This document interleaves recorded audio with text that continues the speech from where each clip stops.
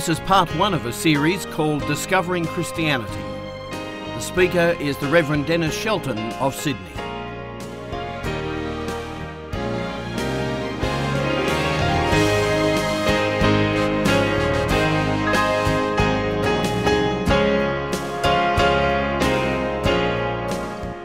Sometimes I've been in a car park and it's been quite interesting because, you see, I work there occasionally and people park where they shouldn't park. And so you go up to people and you say, now, excuse me, you shouldn't be parking there. And they look at you and they want to see who you are, by what right do you have to come and to tell them where to park, you see. And of course, I suppose you and I, we've been in that sort of situation many times when somebody comes along and tells us that we have to do something, we should park here, we should go there, we should keep to the speed, and we say, well, who are you to talk to me? Who are you to tell me what to do? And you know, I think you'd agree with me that in the times in which we live, there is a tremendous crisis of authority. And we say, well, who do you believe? How do we know what anybody is saying is right? Well, my name's Denis Shelton, and I want to try and communicate with you just about these very things because, you know, there is a crisis of authority. We don't know what to believe. We do not know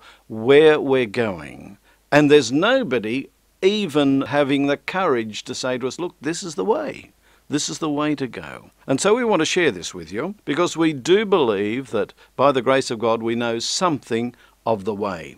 But we've got to start with that question of authority because you might say to me, well, who do you think you are to lecture me about religion?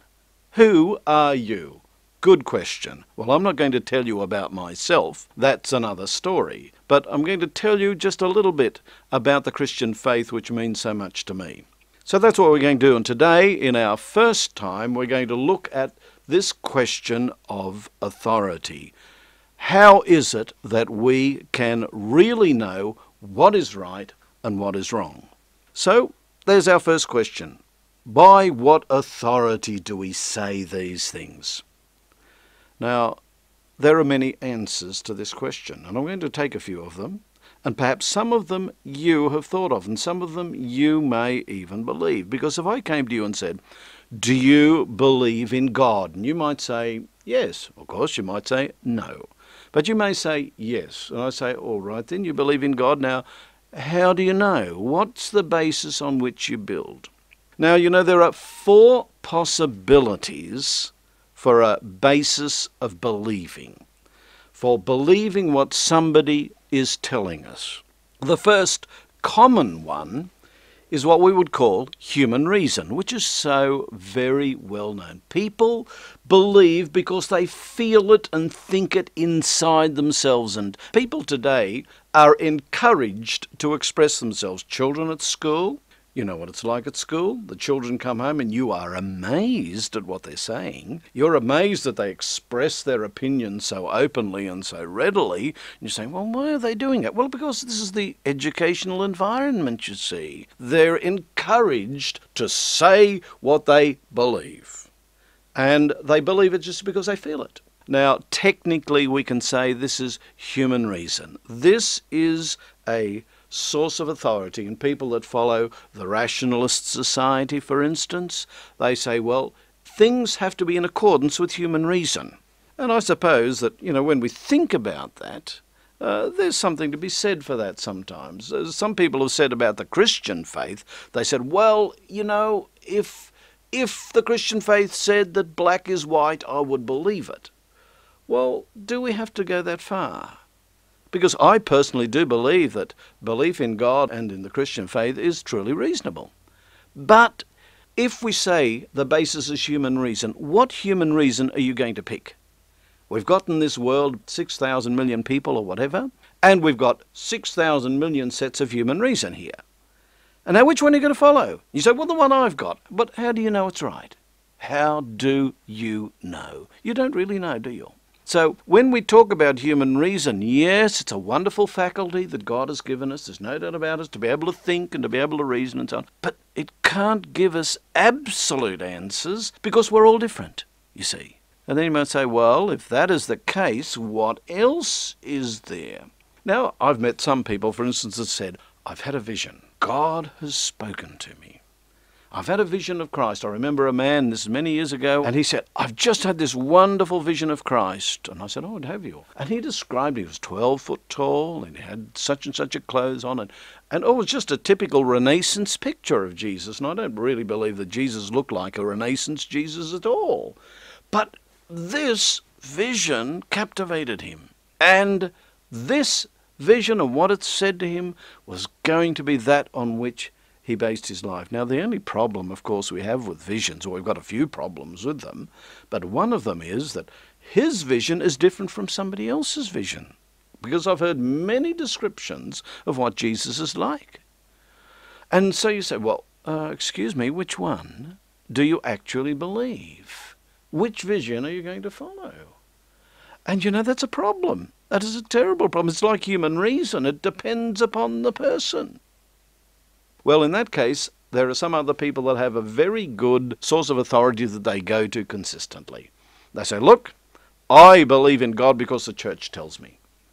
I've been in the church all my life. I was baptized or christened as a baby, and my parents took me along. I went to Mass, or I went to Holy Communion, I went to this, and I believe because the church has told me all about God, and I believe because that is what the church says. Well, of course, we're in favour of churches. It's a good thing to worship God, we know that. But you see, when we talk about the church's authority, then I'm afraid we have to ask the same question, which church? Are we talking about the Roman Catholics? Are we talking about the Protestants? Are we talking about the Greek Orthodox? Are we talking about the Jehovah's Witnesses? Are we talking about the Mormons? Are we talking about the Brethren? Who are we talking about here? Because they all teach in varying degrees different truth or doctrine. And so the church is appealing, but again, which church? Now, there are some churches that stress this very, very strongly. They say, God has guided the church. God gave the church the Bible. God brought the Bible into being through the church, and God has led the church through all the councils down through the ages, not just the Bible. But, you know, after the apostolic age, the times of the apostles, the church met in solemn councils and decided things. And we've got all of that today. So I don't have to think. I don't really even have to do much digging because the church tells me. And I am happy and I am comfortable with that. Well, you see, that I can understand, but I have a problem with it. And you see, the problem I have with it is not only the diversity of churches, but do you know what? Churches can make mistakes. Do you realize that? Has your church ever made a mistake? Now, of course, you might think very hard about that and think, oh, yes, well, the priest or the minister we had a little time back, he wasn't very good. I knew of one, for instance, that when I was driving down the road, if he was coming in the other direction, I had to be very careful because he was more often under the influence of alcohol than not, you see. And so we in the country town had to give him a bit of a wide berth. And so you have all sorts of different ministers and priests and churches, and sometimes you even say to them, as I've said to some, well, your church teaches, for example, that the world was created in 6 days. And they say, oh, no, it doesn't really. I mean, yes, it does, but we don't really believe it, Well, the church teaches it officially, but you will meet that. You will meet that consistently, where even those that are in the church and are pastors in the church don't really practice and teach what the church wants them to teach or is supposed to teach. So it really is a shifting foundation on which we're building here. So what do we believe? Human reason? Do we believe the visions or the revelation that somebody's had? For instance, the Mormon religion is built, it's a huge religion, and it is built upon a vision that Joseph Smith had around the 1830s of an angel. And that's where they get their Mormon scriptures and that from. The church is built upon it. Well, which church do we believe? You know what the only answer to this is? Now, you may disagree with me here. And this is the problem we've got right at the beginning of this series, you see. The problem we have at the beginning is trying to find between you and me some common ground on which we can build. If we don't find it, then that's going to make our task much more difficult. But we're going to try it. You see, because I'm going to tell you, or I'm going to say to you, look, as far as a foundation, as far as authority is concerned, the only authority I know that doesn't change is this book which I call the Bible, which has 66 books in it, and which was written over a period of about 1,500 years, you see. And you might say, well, we were expecting you to say that, you see. Well, just hear me out. Just hear me out, you see, because the Bible is at least something that doesn't change. Now, you might say, oh, yes, it does, doesn't it? Because you might say, it's not the Bible that's the problem, it's the way you interpret it. It's just your interpretation. Well, I want you to hear me out on that too, you see, because I'm just assuming that you and I, we know English, and we can open up our Bibles and we can read in one or another translation there. We won't get into translations. There are some that are better than others, but we're not getting into that at the moment. We're just assuming that you and I speak a common language and we call it English. And we open up this book, and we want to see what it has to say. And do you know what? The wonderful thing about this book is, if you open it today, and then you open it in 2 weeks' time, it'll say the same thing. And the people that read it 300 years ago are still saying the same thing, you see. See, visions change. Human reason changes with different people. Churches can change their positions and what they believe. But you know, this book, it does not change, and it has not changed. No, yes, you're quite right that sometimes human interpretations do change. And that shows we've got to work hard to understand what this book is saying. But you know, it's wonderful. I've been a Christian now by God's grace for about 40 years. And what a blessing to have known the Lord for that time. And I've been reading my Bible all those years. And you know, I've also been reading what other people say about the Bible. You know, it's interesting. I can go back 300 years, and I can see people looking at the Bible and seeing the same things. I go back 400 years, 500 years, 1,000 years to the writings that have been preserved for some people. And you know, they know the same God that I know. They are reading the same, or maybe in a different language, but the same things they are reading and understanding I am. And it's all coming from this one book. And you know, that is the amazing and wonderful thing about the Bible. If we go back, for instance, 500 years, there was a time which I might refer to sometimes in these lectures, which we call the Reformation. And it was a time of tremendous upheaval, and we can't give you the history of the Reformation, of course, that's for another time. But, you know, some of those people that taught then, they had a wonderful respect for the Bible. And there was one of them, for instance, like Luther, who said, "In the Word of God you should hear nothing but God speaking to you." And that gives us a little clue about the Bible. You know what the Bible is? It's not like a vision. It's not like what the church says. It's as though God has sent you a letter. As though God has written down something and he wants you to read it. And that is the best way for us to know what God is thinking. It's written, we can read it and go back through. I mean, today we have tapes like you're listening to this on a tape and so on. We can play those back and so on. Well, they, of course, didn't exist in the time that the Bible was written. It was written down. And so this is the means that God chose so that you get the same message as Luther got 500 years ago, as Chrysostom got over 1,000 years ago, and as the apostles had, because they had a Bible which was the Old Testament. We'll talk about that in a moment.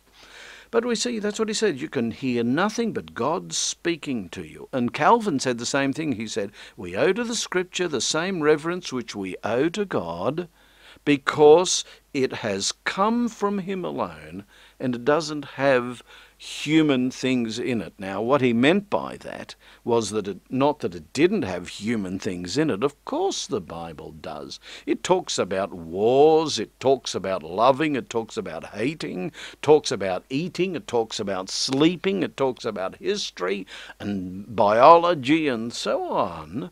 But in this human framework, God speaks to us as though he were in the room talking to you and me now. Isn't it wonderful when we think that is what... And you might say, oh, I don't agree. I do not agree, because people have made so many mistakes in interpreting the Bible and the different translations and so on. I'll say, well, look, I would like you just to bear with me. We're trying to find some common ground. And this is common ground which has been common to Christians from many churches, many ages, many cultures, many languages. The one common ground we have is this book. That is what makes the Christian religion distinctive. So therefore, when we're talking about what do we believe, by what authority am I talking to you on this tape about the Christian religion? My friends, this is my authority, this book. That is it. Not a vision I've had, not the church I belong to, and certainly not my own human reason, though certainly my human reason is still there, as yours is, and so on. But this is the authority upon which I base what I'm telling you today. And so then, when we think of this authority, the next question that we do have to ask, if we're going to consider the Bible, is, well, who gave it its authority? Who gave it its authority? And the answer is that it came from God. God himself revealed these things. Now, I don't know how much you know of the revelation of God to his people. When we go back to the children of Israel, when they came out of Egypt, for instance, and Moses led them into the desert of Sinai to the mountain, and God wanted to give them his law so that they could live properly as a new nation. And God decided to give it to them that it would be written down. And that is where God appeared to Moses. And he appeared to him for 40 days, and he went through it all, and Moses wrote it down. Now, that was not the first time that God had dealt with people. You see, God dealt with Noah, God dealt with Abraham. Lots of people in the Old Testament he spoke to in that way. You see, why do we need that revelation? I'll tell you why. You see, because God is very different from you and me. And we're going to talk about that in our next time, when we're going to ask, well, which God's God? Because lots of people talk about God and say, I believe in God. We're going to look at that next time. But you see, God is very different from us. If you think of it for a moment, if I were to say to you, what would life be like as an ant? Suppose you were an ant, and you can see them scurrying around there on the ant's nest. And perhaps, I don't know whether you've had any trouble with white ants, like one of our neighbours in one of their houses. They had in their house next door, and the white ants were very clever and got in through there into the timbers and so on. Very clever. And you say, well, that's really, really smart, that is. He wasn't very happy about it, of course. Cost him a lot of money too. But what's life like as an ant? And when you look at it, you know, the only way that you can really understand it is that if you were actually an ant yourself, but if you did have some human intelligence. That would be the only way to be actually living like them. Now, God is different from us, and we will see that, as I've mentioned later. So different from us. But he communicated what he wants us to know in words that we can understand. And so he spoke to Abraham, he spoke to Noah at the time when the world was terribly evil. He spoke to Moses, and he gave them these laws. And so therefore God revealed himself in words. And that is why the Bible is so very important. But you know, there's another reason too why the Bible was given in this way. And Jesus himself shows us that. You might say, well, it's all very well for you to say that God revealed this. How do we know? Well, my best answer to that is because Jesus said so. Now, of course, later we will talk about the Lord Jesus Christ and who he is and why he came and so on. But you see, it's called the Christian religion that we're talking about. And that word Christian comes from a person called Christ, which is an English word which comes from a Greek word which is Christos, which is the equivalent of a Hebrew word, Mashiach or Messiah. He is the anointed one. And so I'm talking to you about the Christian religion. I'm not talking about Buddhism. I'm not talking about Hinduism. I'm not talking about Islam. We're talking about the Christian religion. And so Jesus is very important. And so therefore for us to say, well, the Bible is our source of authority, I would have to say to you, I believe that because Jesus did. And Jesus did. He quotes the Bible. If you look at the Gospels, and you may not have read them yet, but if you look at the Gospels, you will see that Jesus speaks about the Bible over and over again. In one of the key tests in his early life, the devil, and of course we'll talk about the devil. You might not believe in the devil, but, well, there's enough trouble in the world for me to believe there's a devil, apart from the Bible saying about it. But you see, the devil led him into the desert to test him. And 3 times the devil tried to test Jesus. And 3 times Jesus said, "It is written."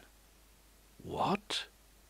Didn't he say, well, I am the Son of God, and I'm now going to tell you what's right, devil? No, he didn't. He didn't do that at all.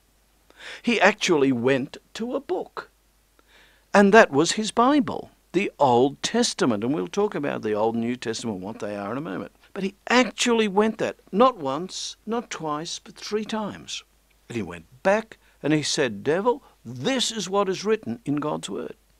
So you see, that is why I go back to the Bible, because Jesus did. That's why I accept the Bible, because he said the Scripture can't be broken. He went over and over again, whether in the Sermon on the Mount, when he was talking about questions like divorce, when he was talking about killing, when he was talking about stealing, when he was talking about whether you lend somebody something. All these things he went back to the Bible. And so when we're talking about the Christian religion, my friends, we've got to go back to the common ground. The common ground we see right down through the ages, that's this book, the Bible. Now you might say, well, I don't believe that. Well, that's okay. You don't believe that. But I do have to ask you, by what authority do you believe what you believe? Come on. What basis do you really have? Your human reason changes. Do you know what? Your reason can be taken away. You can lose it. What a terrible thought. You visit people, sometimes in elderly people's homes, and they have Alzheimer's disease or dementia, and it appears they're bereft of reason. Oh, it's a fickle thing, reason. It really is. And so are the churches. Your church changes, my church changes. It makes mistakes, your church makes mistakes.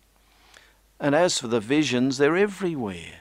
People have heard voices and things that go bump in the night, and they're using these to guide their lives. People can have visions with drugs. Oh, they can have, and I haven't mentioned the other religions and philosophies and so on that people follow, and we might mention those from time to time. But wherever else we look, there is uncertainty. There is change. We come back to this book, and it is the same. And my friends, it's a wonderful book. A wonderful book. Our time is going, but you know, it is a wonderful book. It has 66 books in it. What we call the Old Testament, which belonged to the people of Israel, goes from Genesis to Malachi. There are 39 books in that, starting from historical books back in Genesis and Exodus and Leviticus and Numbers and Deuteronomy. Oh, they're difficult to get your tongue around sometimes, the names of these books, aren't they? Let alone remembering what they're about. But those first 5 books are sometimes called law and history. Then the next group, there's a large group of history telling what God did with the children of Israel right from the period of Joshua and Judges through to the kings. Wonderful King David right in the center of history. If you ever want dates to remember it by, David was about 1000 BC. That's easy to remember. And so after David and Solomon, the kingdom broke up, and all the north and south kingdom became wicked, and the north went into slavery, and the south went into slavery 150 years after it. And these terrible things happened, but we learn so many lessons with God dealing with them, so that you and I don't have to repeat the mistakes that people made hundreds or thousands of years ago. That's why we've got this book, you see. It's not just to try and fill your head with a little bit of theology, but it is to give us also guidance for how to live today. And that's what people want. That's what you want. That's what I want. How am I going to live my life today? On what am I going to build my life? What am I going to believe? How do I know what's right? How do I know what's wrong? And you know, there's only one consistent answer that gives the same answers today as it did 100 years ago, and 500 years ago, and 1,000 years ago.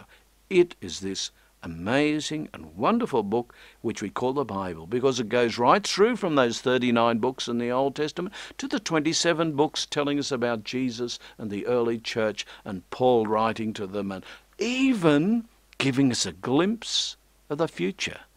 And if you persevere with this series, the last one will be on what's ahead, and that'll be interesting. So you want to stay with it. I encourage you to stay with it. But my dear friends, we have to find some common ground. And I'm going to start with saying and recommending to you, consider the Bible just for the time being. That is our common ground.